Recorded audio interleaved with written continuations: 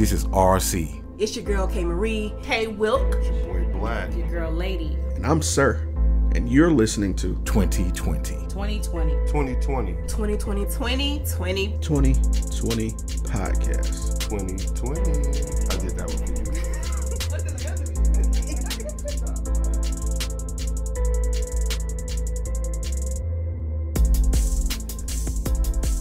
Thank you for tuning in to another episode of the Business Minute. I'm your host, Sirr, and today I got a special guest, Miss Rachel McGatney, aka Rachie Mack. How are you doing today? Hey, I'm good. And you? No complaints. A little tired, but no complaints. Now, Miss Rachie, if you could, just tell our audience what it is that you do. Well, I am an actress. I am a writer. I am also a director. I'm also the creator of Socially Awkward, which is a comedy sketch show that we pretty much put out videos maybe once a week or once every other week, just sporadic. And it's formed with a group of creative people. It's probably about 15 of us now. And we just work together. We put together comedy sketch shows and we just try to entertain. Sometimes we do drama, but majority of the videos that we come out with, they're comedy. And that's pretty much majority of what I do. Okay. And we'll make sure to go follow on Facebook and YouTube. But how long have you guys been active together? We've been active together since our first episode was Black Friday in November, but we formed together since September.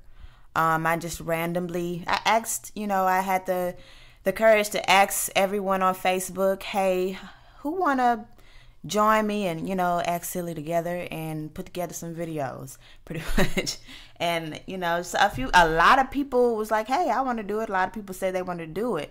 But when it came down to actually doing it, I would say maybe the people that still are with me right now, they are the only ones that actually came forward and did it with me and actually stayed consistent with it. Mm-hmm. We had a couple people that weren't able to do it, but majority of the people that are with me right now, they've been there since the beginning. And I just appreciate them because they really work with me because I can't do it all on my own. Right. And it's a lot of stuff that I can't come up with that they help me to see what I'm missing. Like some things I might think, like somebody can tap me on the shoulder and say, hey, Rachel, this is not funny. I need people to tell me that. And I appreciate them. They tell me that. My brother, he's so outspoken. He want to tell me, hey, this isn't funny. What that mean? I mean, I don't even know I don't know why he put that in there. Whatever. But yeah. What were we talking about again? Oh, man. No, you're good. We was talking about, how long have you guys been active? But yeah, we've been active, I guess, since September. It haven't even been a year, and we formed together like a family. We try to, I try to have this family formed business. I don't want us to be hating what we do. I want to, every time we come together, enjoy to be together. We love each other. We try, sometimes we have our disagreements and we don't always get along, but then we come back together and we be, just like a regular family. And that's how I want us to always to be, because I hate the 9-to-5 type of environment. Nobody want to be at work. I want us to go to somewhere where we actually want to be there, and that's how our creativity starts to flow, because we want to be in this environment. Right. And that's what I want to. That's what I do with my team, and I'm just trying to make us better and better each month, each time we get together. It still haven't even been a year yet, but we're getting closer and closer every time we get along, every time we get together and make videos. No, and I'll tell you this from experience, because we just hit our 1-year mark. Oh, really? That time will fly. Oh, okay. That time will absolutely fly. And the beauty of it is you don't notice it. Like you said, when you're working and doing what you love, it goes by so quickly. Yeah. And another thing, I don't know if it is for you, but with doing something that you're passionate about, you find it to be kind of sort of a catharsis. So when you are out there working, it may be a rough work week, but when you come back to the project you love, you can release that energy, really unwind a bit in what you're doing. So that's definitely something to appreciate about doing something like that. Yeah. And so that leads me to my next question. Everyone has a start somewhere, something that created that spark. What inspired you to just go out there and say, hey, I want to do something that's funny? Will y'all come with me? What made you step out there and make yourself vulnerable? Because it's a big step. Well, something I don't think I ever told anybody this. I may have. I don't know. Scoop. I always wanted to be in a comedy sketch show. Like, I always used to watch Mad TV and Saturday Night Live, and I used to watch all that. Man. Just all the little shows, Kenan and Kel, and well, that's not a comedy sketch, but you know what I'm saying. Just all the comedy sketch shows back in the day when we were kids, and I was watching Mad TV. I wasn't even supposed to watch Mad TV. Nobody was. Don't feel bad. And Saturday Night Live, learning about stuff I ain't supposed to be learning about. And that's what I used to watch, and it always inspired me to want to do this. And then I guess I just always, I already had little videos of my own by myself. I did little videos, and they were okay. They did pretty good, but not as good it is now, because I have a team with me that pushes me forward, and fill those little spaces that can help me to get better. And we just try to push everybody else, to get better. All right, elevation. I love that. I love that. All right, so now along the way, you haven't quite hit a year yet, but you did mention that sometimes things happen. Some people may fall by the wayside that want to help but aren't able to. Were there any other obstacles that you encountered along the way to get to this point? To get to this point, well, no real major obstacles, because we're still going in baby steps. But like I said, everybody that was with us at the beginning is not with us now. Had to make executive decisions, and also had to I'm a very nice person, and so it's kind of hard for me to be that mean person or to kick people out. And so I have to make decisions based off the group. I have to make wise decisions, and I can't use my emotions, and I have to cut the emotions off. And a lot of times it's hard for me to do that. And I guess that would be the only real obstacle, having to step into a field that I've never been in before.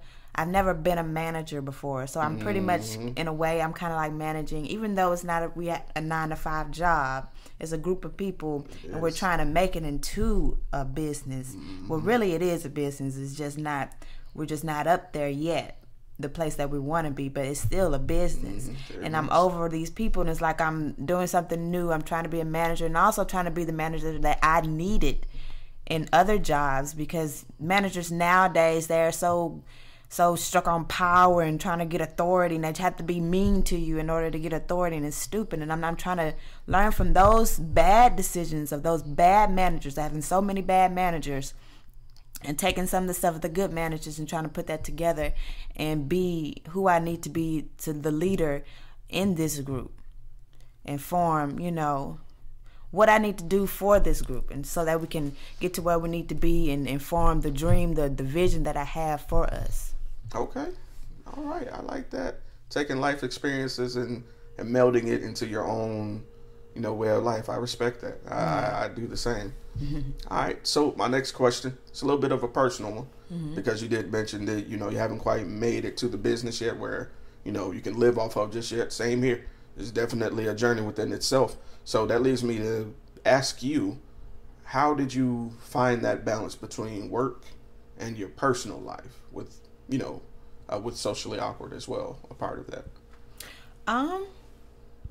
I'm still getting used to it, but I'm getting better at it, balancing my personal life.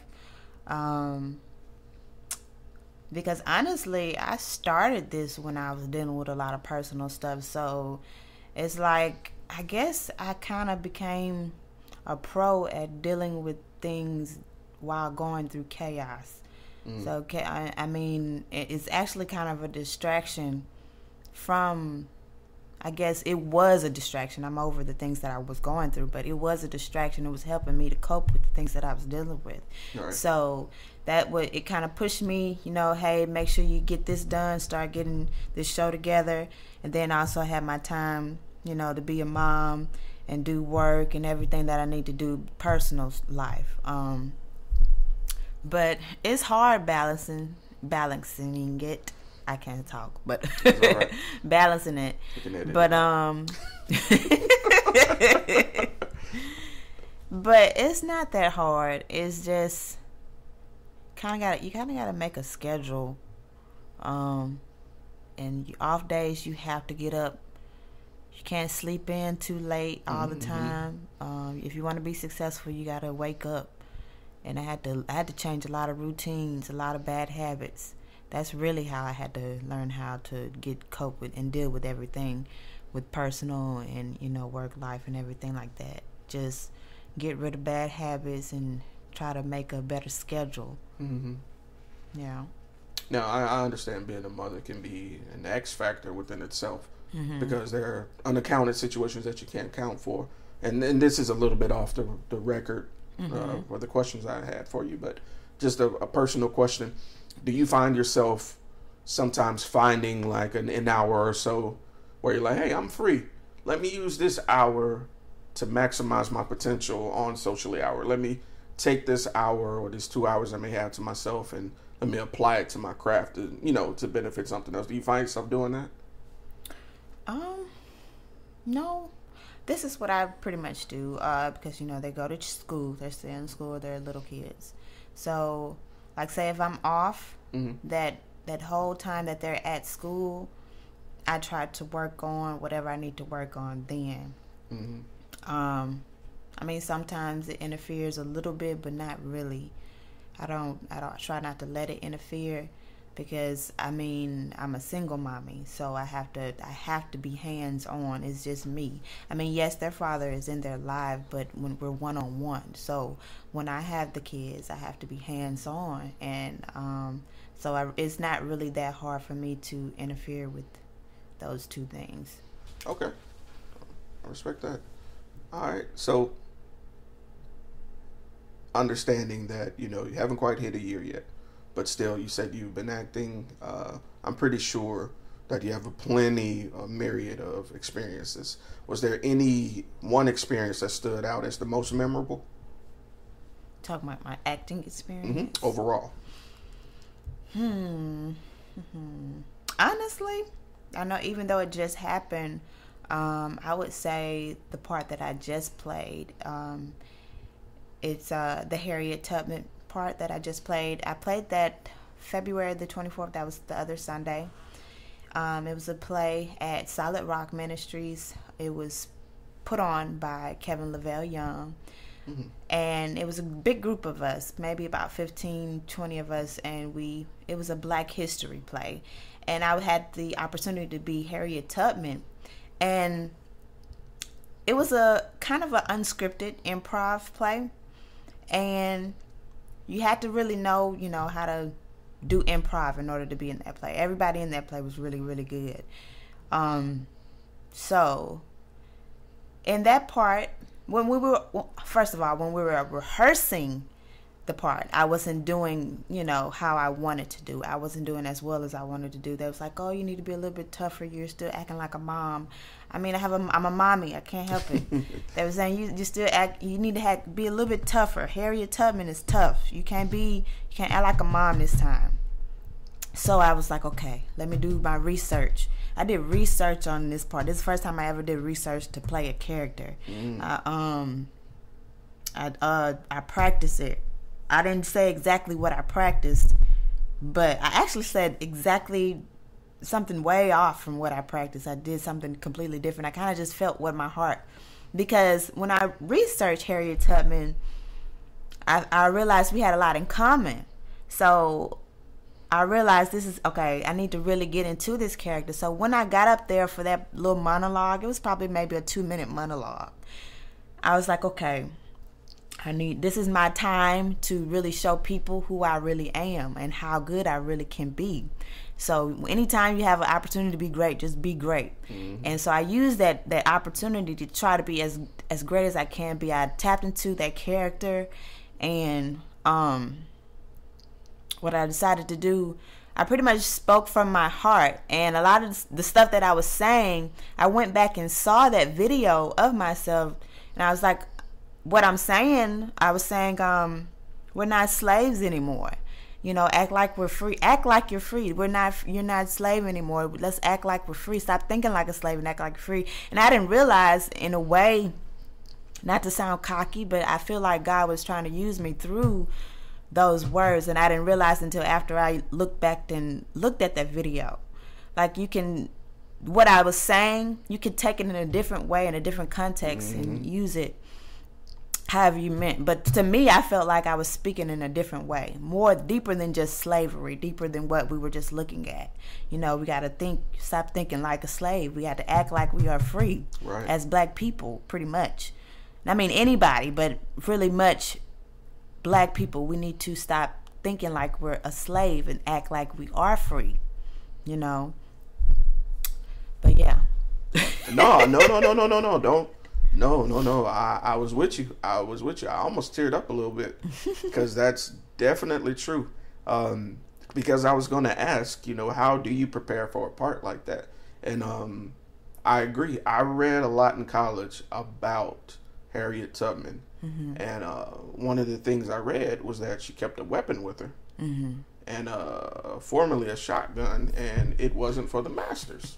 It was for, if you come with me, you gonna come with me, but if you try to run back, I'm gonna shoot you. You're not about to bring us down when we're trying to better ourselves. Yeah. And I hate to say, I'm not encouraging violence against anyone, but metaphorically, she's right. Yeah. You know, you can try to save someone, but the instant that people try to bring you back down from where you came to a point where you're not flourishing like you should, you do have to cut them off. You do have to deaden that part of yourself, and I'm going through something like that right now. So that definitely spoke to me. Yeah. So that's deep. That's real. Ooh, man. Caught me in the soul with that one. All right. So that leads me to my next question, because with every high, there's a low. So at any point, did you feel that you wouldn't be successful? And if so, who or what changed your mind? While doing the show, or while acting, just any. Yeah, there were some moments. I'll say when I first started doing the little videos, the little skits that I would do, that maybe about 2 minutes long. They always usually be under 5 minutes, and it was like, okay, I would get attention. I'll get a lot of attention on some, and then some I wouldn't get that much attention. And so it would kind of make me a little discouraged. Like, do people really think I'm funny? Am I really good? Am I okay? Because I started off with just comedy, and I'm just now kind of breaking off into a new branch of like your message on Facebook with the drama. Yeah, and but just a little discouragement, but nothing major to make me want to stop. But I just what kept me going, I'd motivate myself. I got to the point where I had to motivate myself. God kind of instructed me on how I can motivate my own self. What I do is I have this routine where I look at YouTube videos, motivational videos, just pretty much every day. If not a motivational video, I'm listening to a motivational sermon or something inspirational to keep me inspired. I try to do it every day. Sometimes I get off, but that's like my routine. I try to do it in the morning, because the way you start your morning, your day, you know, it travels throughout the whole day. You know, you start in a horrible way, then you just go have a horrible day. So I try to be inspired and motivate myself. I can't wait for nobody else to motivate me, so I just motivate myself in the beginning of the day. And I just get so off track. What were we talking about? No. Keep going. Listen, this is your interview. I meant to tell you that. Yeah. This is no time constraint. This is your story. I'm talking to you. I want to know what's going on in your head. Go. I'm serious. I'm 100% serious. But what were we talking about? Well, the question was, at any point did you feel that you wouldn't be successful? Yeah. And if so, who or what changed your mind? But yeah. Oh yeah, I was saying that the motivational videos or the ability to motivate myself changed my mind. The fact that God helped me to motivate myself, helped me. He put it in me. Like it was like I'll have a question, or you can get revelation from anything. Like I'll have a question. I ask God, hey, should I do this or blah blah blah, or how should I do this? How can I stop this? Blah, blah, blah. And then he'll send the question, the answer in maybe a video. Like in a direct way. Mm-hmm. And it'll be direct. And it'll I know it's God because of the fact that it'll be right on time, or it will be perfect, a perfect answer for what I asked. It'll be pertaining specifically to what you're talking about. Yep. Yeah. Mm-hmm. Confirmation. And that's why you have to be kind of like open spiritually and naturally to different things. Because I mean, a person who have a spiritual mind, they won't see that. They don't realize that you can get revelation from pretty much anything. You can read something, you can see something on TV, or anyone, a kid, but you can't look at the vessel. You have to look at the message. From some people don't have the mind to look at, and listen to what somebody's saying. They think, oh, it's just a kid. They don't know what they're talking about. Yeah, God can use a kid, but yeah, God helped me to motivate myself. They helped me to keep going during the discouraging moments. Okay, all right. So that leads me to my long-term question. And if you need a moment to think about this, I'll edit it out. Okay. So where would you like to see yourself as an actress and Socially Awkward as a brand in 1 year, 3 years, and 10 years? Okay. Well, I'm just going to give a little bit. I don't believe in telling all my plans, but for 1 year, I feel like by then, somebody going to see us by then. Somebody going to see. As much as we work hard. It take a lot to put those little videos. It may seem like just 5-minute videos to y'all, but that's like 3 hours of work. And then our videographer, he have to go back and edit those things. Mm-hmm. Then he got 3 or 4, 5, 6, 7, 8 jobs on top of that. So now we got to sit here. We got to do all this work on top of our own 9-to-5s. And we're dedicated. So everybody that's in the group is not there just to be there. Like they all have jobs or all doing something, or a parent or something. They don't have nothing. They're not just sitting down. They all have some kind of life. And we're like really, really trying to start a movement. It's bigger than just us. It's way bigger than us. But y'all figure that out eventually. Soon y'all will. I guess that y'all figure that out by year 3. And so nice transition. I see what you did there. Go ahead. And then, so you say year 10? Yeah.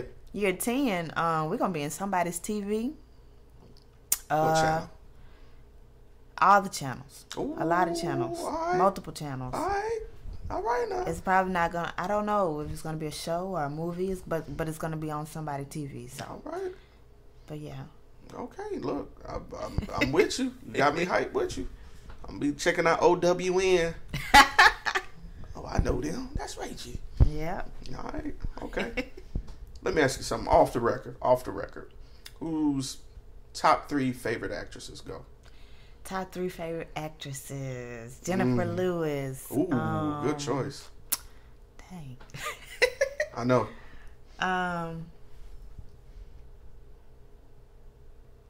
Who? Uh-oh. Let me think. Oh, Angela Bassett. Okay. Black don't crack, I'm trying to tell y'all. I really like Taraji Henson too. I don't have let me pick a few more. Go for 5. Can you do 5? Probably.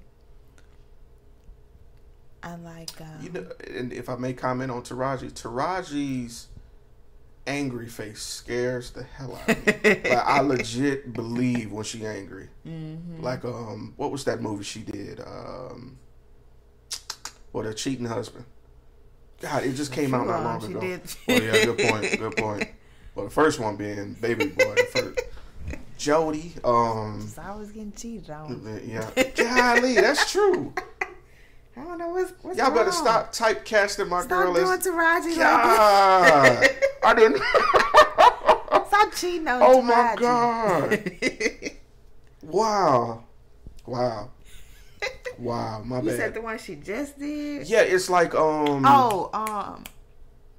it's a word. yeah, it's the word basically for cheating. Not matrimony. Acrimony. Acrimony. That's it. That was a good movie. That was crazy. And I'm not gonna give it away just for people who didn't see it, but it's a really good movie and it's twisted. As a black man, I feel like I ain't ish. I'm just gonna say that. I was like, man, we gotta do better. Cause not one time. I'm gonna be quiet. But go ahead. Anyone else? Uma Thurman.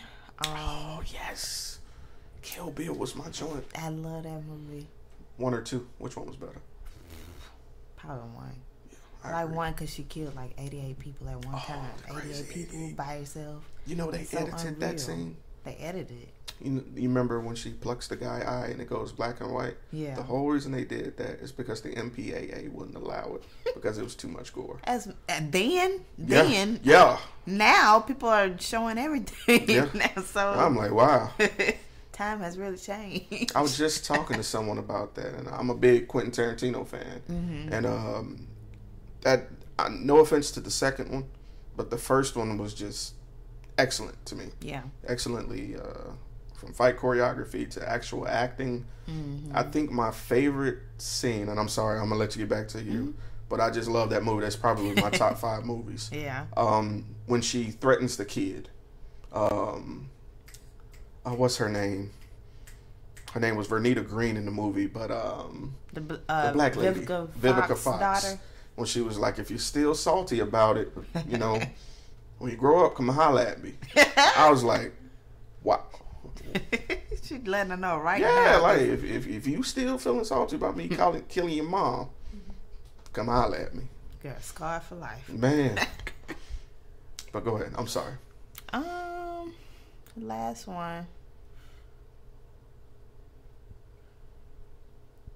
This one is mainly because of creativity. She haven't really done nothing that that stuck out to the whole world yet. But Issa Rae, I just like her as a person and how creative she is, and she has some of the same goals and things going on that I'm trying to get to. Like, we're very similar as well, and that's why I like Issa Rae. Pretty much because of who she is and what she do, and more than her career. Yeah, more than just yeah.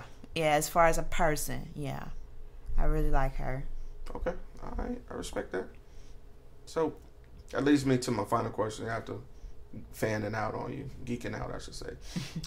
My final question I dedicate to the person that's listening to this interview, because you never know, but they might be listening to this before they take that leap and that gamble on themselves, you know, doing something that may have never been done. So what words of encouragement would you have for that person who's starting out on their own? Okay. If you're starting on your own, just, you have to, even, it don't matter how tough it get, you have to keep going, and don't let what people say about you discourage you.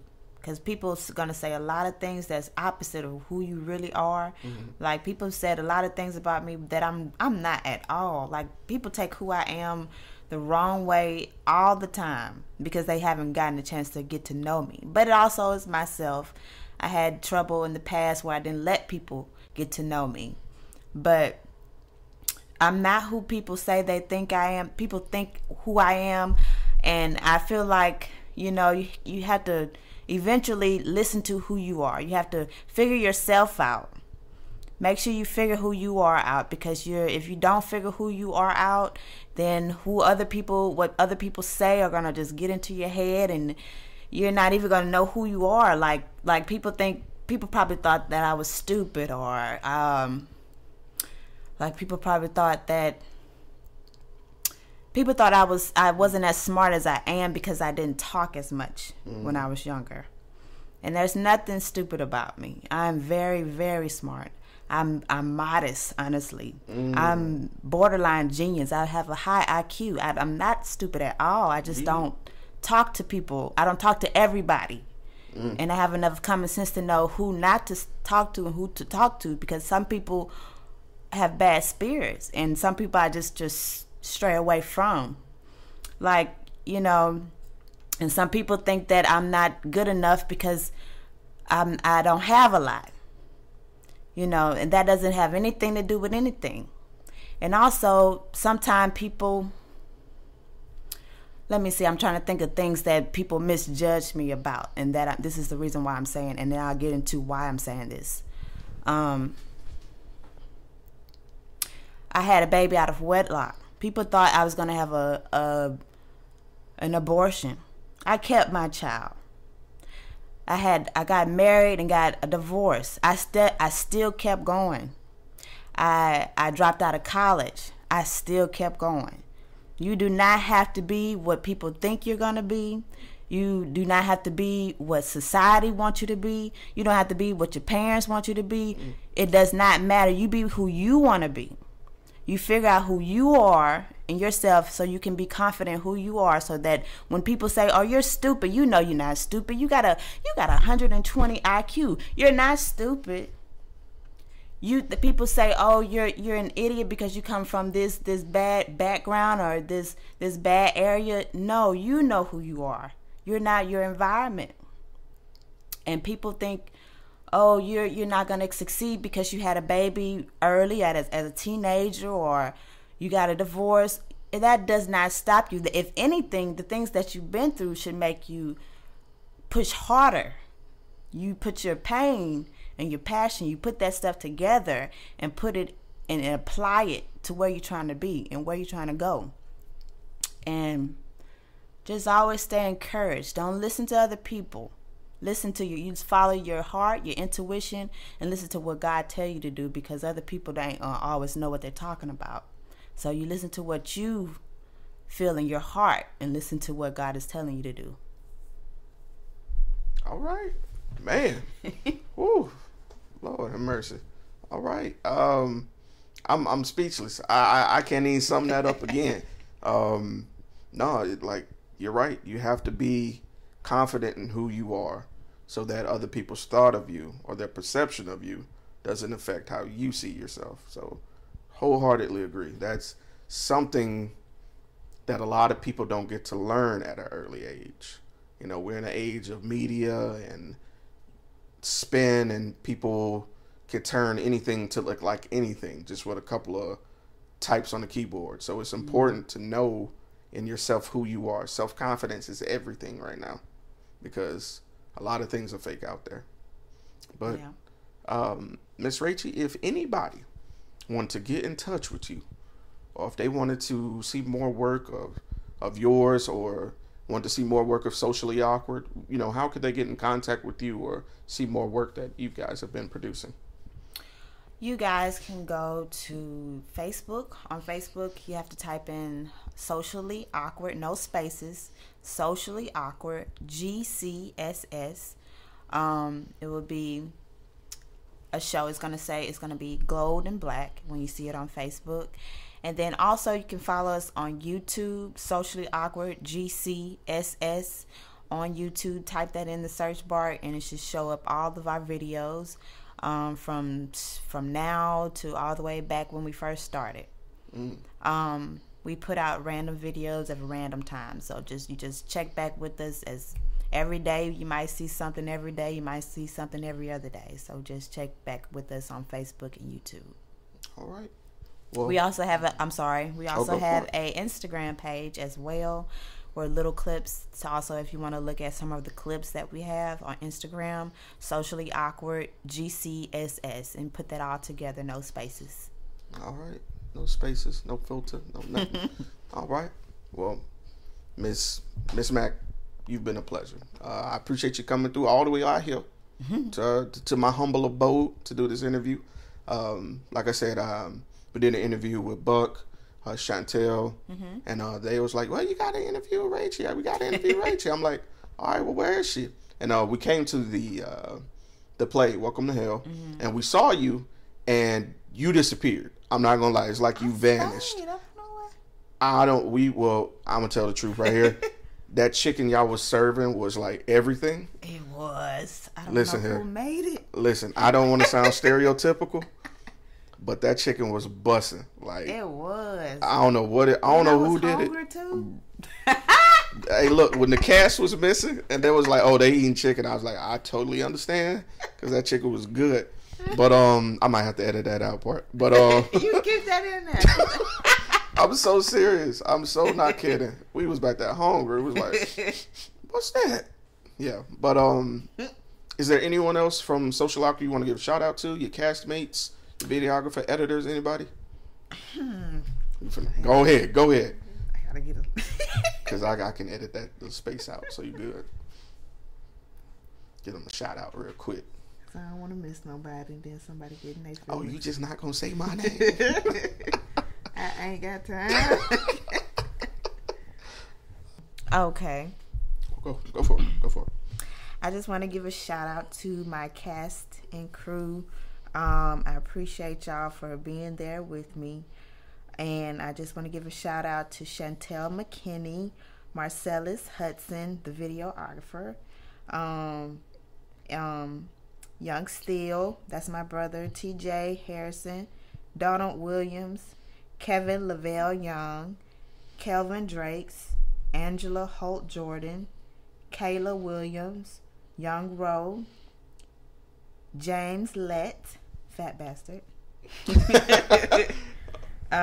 Gaither Madison, Aaron Gamble, and Lecter Brown. Let me see. I wanted to say something about Marcellus Hudson. When I came to Marcellus about the idea, because we're pretty much business partners, I came to him about the idea, and I didn't think he was gonna agree with this so soon. Like he just like okay, like as if he was waiting for me to come to him about this idea. You'd be surprised. Yeah. You'd be surprised. No, I'm not kidding. You'd be surprised. Yeah. I know Buck for a minute. I ran into Buck indirectly. We both went to the VOGMAs, and he was doing video there, and we were doing interviews. We're standing side by side with each other, just sitting there, and we chop it up a little bit, but get back to what we were doing.